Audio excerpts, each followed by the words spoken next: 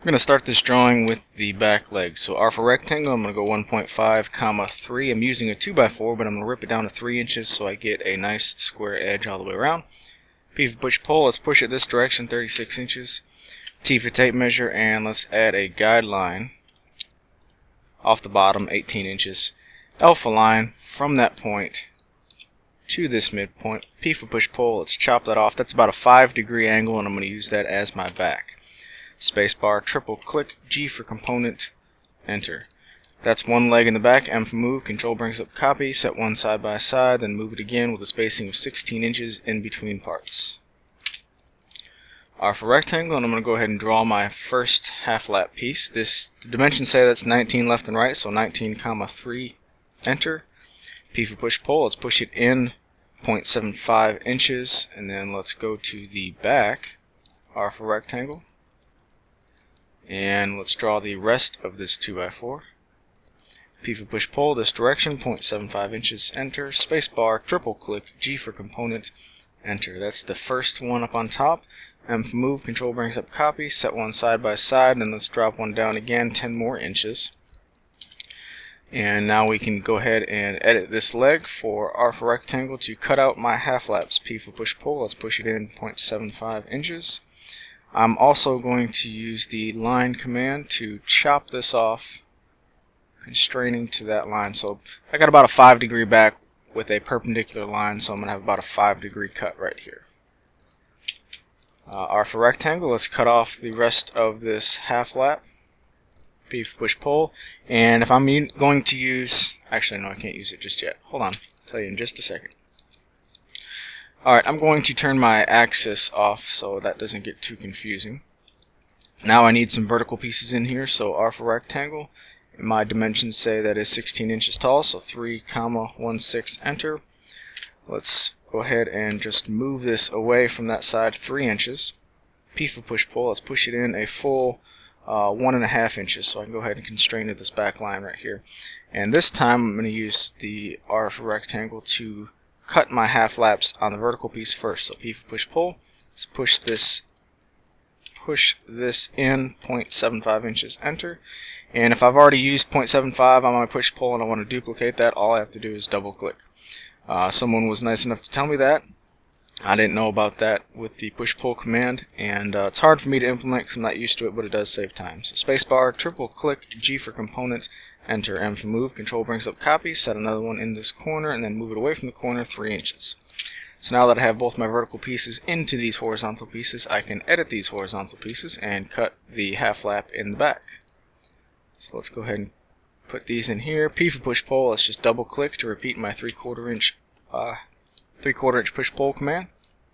And that's pretty much my back. T for tape measure, let's go ahead and drop another one that is 0.75 inches away. So this guideline is 17 1/4 inch off the ground. R for rectangle, let's just add this one. My dimensions say that is 19 inches left to right, so 3,19, enter. P for push pull, and I'm going to push it this direction, 0.75 inches. 0.75, enter. Back up. 0.75, enter. R for rectangle, from this intersection to this intersection. P for push pull, this direction, 0.75 inches, enter. Spacebar, triple click, G for component, enter. Now the reason I did that is when I put my seat on here, I don't want this face to be inset in back here. I want just a little bit of a lip. So it's just going to be a rabbit for right here. Now I can start in on my legs. So R for rectangle, let's go 3, 1.5, enter. P for push pull, and I'm just going to push it to the top of here, which is 17 1/4 inch. Spacebar, triple click, G for component, enter. M for move, and I want a spacing front to back of 12 inches in between legs.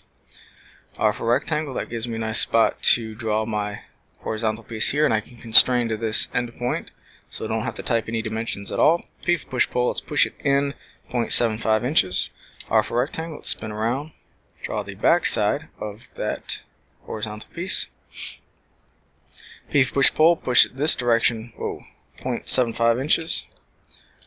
Spacebar, triple click, G for component, enter. Now let's modify this front leg for that half lap. R for rectangle, let's push this in 0.75 inches. Spacebar, or actually get out of there. Let's modify this horizontal piece. R for rectangle, and I can duplicate because I was pushing in 0.75, so double click. I guess I was wrong. Let's push it in 0.75 inches, enter. Now I should be able to duplicate that, so R for rectangle on this back leg. P for push pull, double click, and it's going the wrong way again. 0.75 inches, enter. Alright, whatever. There's my horizontal leg, and I've got like a first rabbit, then 3 3/4 half lap on top, and 3-inch half lap over here. So that's going to be pretty interesting looking. This leg is in the correct spot, but the wrong orientation. So let's flip it along the red so my half lap's on the outside. Then I can modify this again. P for push pull, this face back to this face. Alright, now I've got these two pieces completed. So M for move, control brings up copy. And I'm going to copy it from one leg to the other, but they are both in the wrong orientation. Flip along the red, and now they are in the proper orientation. R for rectangle, and I can draw this half lap piece right here, push it in 0.75, enter.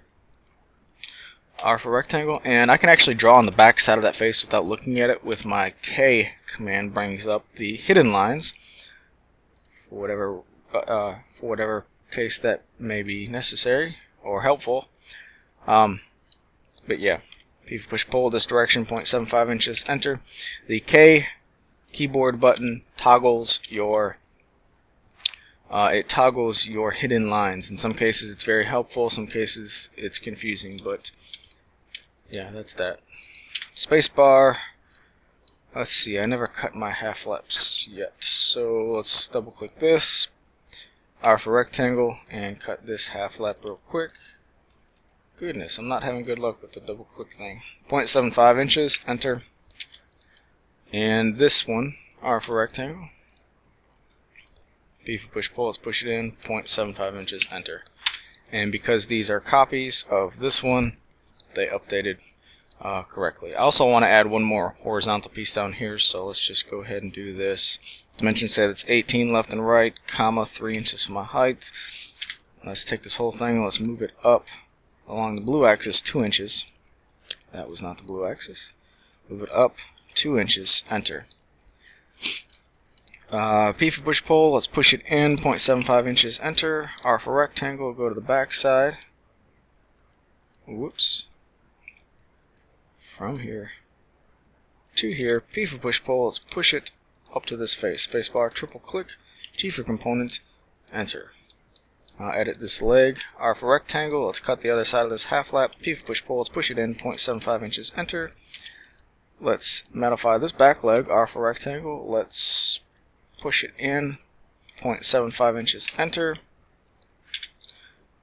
That's it. So let's copy this. M for move, control brings up copy.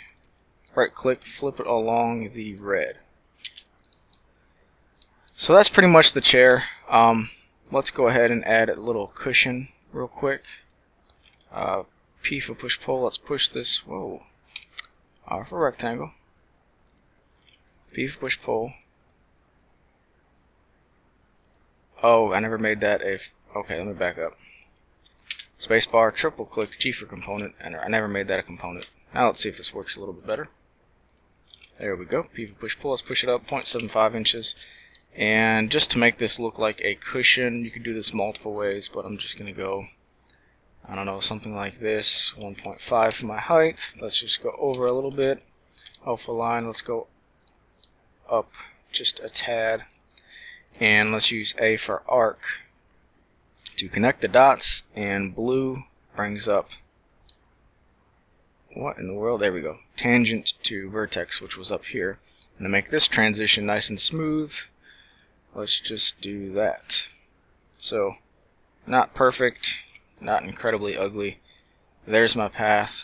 Follow me. There's my profile. P for push pull, let's push this up to this face, and now I can go ahead and delete all these little lines because they are no longer needed. Spacebar, triple click, G for component, enter. With it still selected, I can right click and say smoothen edges. This is going to be an upholstered seat, so just go ahead and smoothen it all off. And yeah, I guess that'll be alright. Alright, with all my chair components done, let's go ahead and add some color to this thing. Let's select all of the same orientation horizontal pieces, and let's give them a color. That's going to be fine. And let's select all the other orientation horizontal pieces. Let's give them a color. That'll be fine. And let's select all my vertical pieces and give them a color. That'll be fine. I should have done some higher contrast there, but oh well. My seat, let's give this like a chocolate brown leather seat. So that's it. That's the half-lap chair prototype. If I like it, I may make a whole dining set with it. I'm not exactly sure yet, but I will be building this, and it should be a little bit of fun. Bunch of half-laps, but it should be some fun.